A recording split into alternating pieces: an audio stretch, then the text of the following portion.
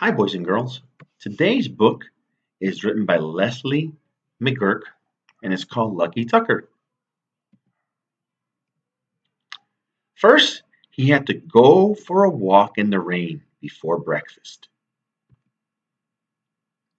Then, his favorite squeaky toy got stuck under the couch. Just when he thought it couldn't get any worse, a black cat hissed at him.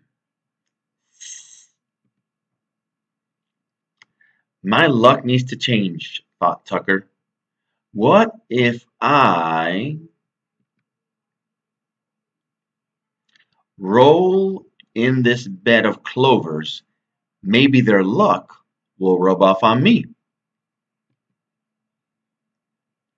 Little did he know that he was being watched by a leprechaun.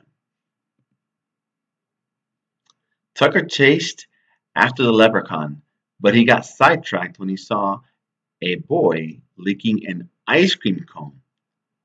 The top of the scoop was about to fall.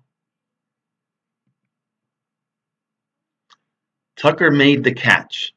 Wow, what a lucky dog, the boy said. By now, the leprechaun had disappeared, so Tucker decided to go to the dog park. Today was his lucky day. He got to play and wrestle with all his best friends. When Tucker arrived home, the mailman was delivering a big box.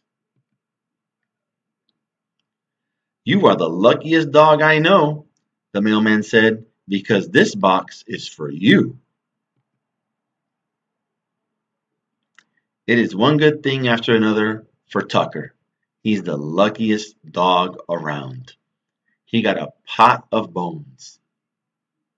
Thank you for listening to today's story. I hope you come back for others. Have a good day.